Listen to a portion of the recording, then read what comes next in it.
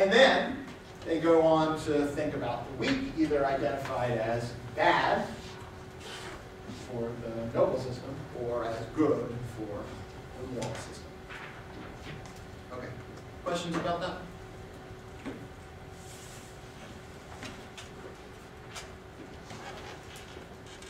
Okay, so the weak here means something like the passive, the clean, the pure, the spiritual concern with another world rather than the muck and dirt of this earth. This is, Nietzsche's associating this with what we might think of as monkish virtues. These are the virtues of the meek and the mild, concerned with self-denial.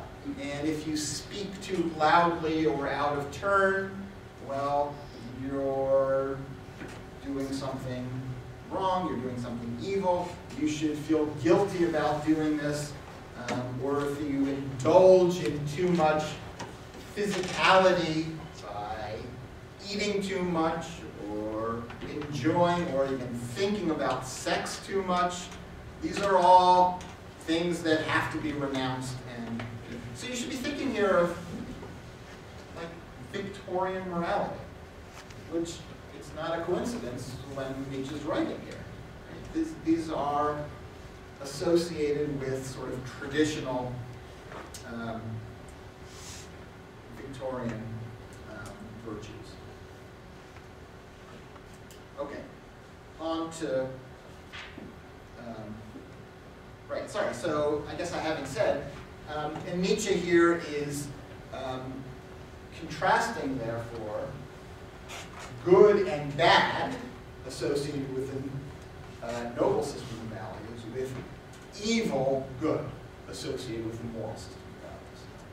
So evil, so good can be contrasted either with bad or with evil. On the noble system or on the moral system. And I've said this before, I'll say it again, and the sort of polarities of good and bad and good and evil are reversed according to these two different systems of values. Is that clear? Questions about that? Okay. So now I want to talk about this passage on in section 11 on page 2, because Nietzsche, as you know, is a critic of the moral system. I've said many times, I will continue to say, that the moral system is what gave us our depth. He thinks it is what made human beings interesting. He thinks it's what saved us, the moral system of values. But now he feels that it's, among other things, in danger of collapsing into nihilism. So the moral system of values is very dangerous for us now, and Nietzsche describes himself as an immoralist, as opposed to that system of value. And here we have a contrast between the moral system of valuing, which he's describing, and the noble system of values, which he's also describing. And it would be the most natural thing in the world for you to think that he's just opposed to the moral system and in favor of the noble system. He's more subtle than this, however. And although he for sure does think that there are elements of the noble system of values that he's advocating, he's not at all blind to its problems too. And I already pointed to one source of problems for the noble system of values, namely its indifference to the weak, its distortion of what ordinary people are like. It just doesn't care very much about them. And so it's liable to mistake the reality of ordinary life for most people. And here, Nietzsche has a really pretty powerful criticism of the noble system of values. And it's really easy to miss. When I point to this passage, very often people just don't believe that he's actually critical of the noble system of values. And the first time that I read this passage, I didn't quite get that he was talking about the noble system of values either, but he clearly is.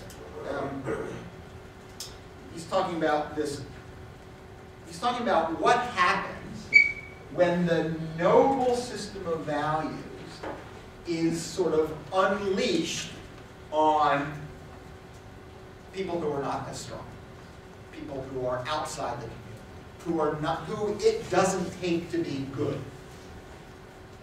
And here's what he says about it.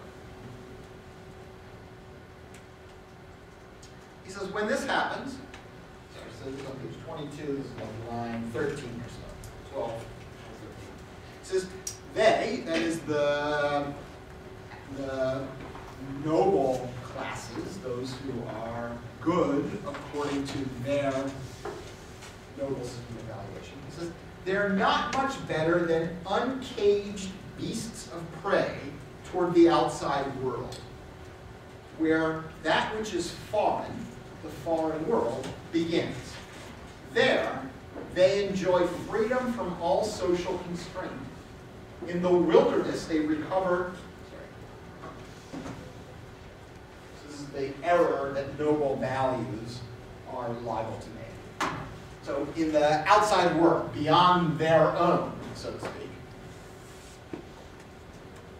they enjoy freedom from all social constraint. In the wilderness, they recover the losses incurred through the tension that comes from a long enclosure and fencing in within the peace of the community. So within their own community, they're self-restrained and disciplined, but now outside against others, they let loose. And look at what he says about this. He says, they step back into the innocence of the beast of prey conscience as jubilant monsters who perhaps walk away from a hideous succession of murder, arson, rape, torture with such high spirits and equanimity that it seems as if they've only played a student prank, convinced that for years to come the poets will again have something to sing and to praise. So, Nietzsche is very harsh here. They are monsters. What they do is hideous. They don't even recognize that what they've done is murder, arson, rape, or torture. It's just a game to them. They don't recognize what it is that they've done. So this is the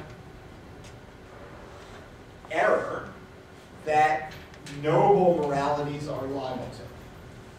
They're liable to these horrible misdeeds in good conscience, without even recognizing what it is that they've done. So, although Nietzsche is very harsh in his attacks on slave morality, he thinks that because the slave system of values, the moral system of values, is based on resentment, it's not going to be able to produce, it's not going to be able to inspire us to produce anything of value. But he has no illusions about the noble system of values either. That they are liable to horrible abuses as well. Horrible destructive abuses without even recognizing what they're doing. Notice that from this, sorry, so that was the passage I was just quoting. Not much better than uncaged beasts of prey who walk away from a hideous succession as if it was nothing. Notice also that that they don't behave like that within their community. So this is what chaos they unleash on outsiders. But notice that the implication is within their own communities, they have a code of discipline that applies among their own, that applies when they are dealing with each other. So there's, you might say, you don't want to say morality, of course, but you want to say that there are mores. There are customs of self-control and loyalty, maybe, pride that leads people to be able to discipline themselves amongst themselves, but then all bets are off for outsiders. And so Nietzsche is pointing out that although this energy and aggression is repressed within the community, it has a kind of hidden core, he says, that erupts from time to time against others. Okay, well, so given that, most people think that the meaning and purpose of culture was to tame those aggressive instincts, to domesticate people.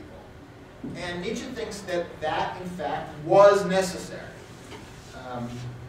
He thinks, even if it's not the only thing that's valuable, disciplining our aggressive instincts is something that is important. And for that purpose, resentment was a useful tool. Nietzsche thinks it certainly did produce progress. It was necessary to tame our instincts, to make us have psychological depth, so that we're no longer jubilant monsters simply acting out, thinking that we've only done stupid pranks. The point is that this aggression and energy and spirit has to be directed toward, for Nietzsche, valuable and creative acts, actions that we can be honest about, unlike the noble, and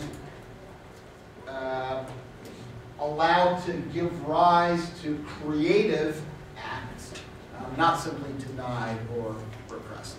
So this is, in fact, what morality has done positively.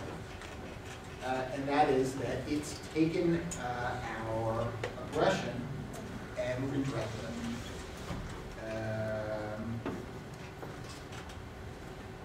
Yeah, so I don't want to hide anything from you. It's this is jumping ahead. It's redirected it against ourselves. So it's turned inward our aggressive power to disciplining ourselves. And that's what the aesthetic is. Okay, so on Friday we will, I think, come close to finishing the first essay.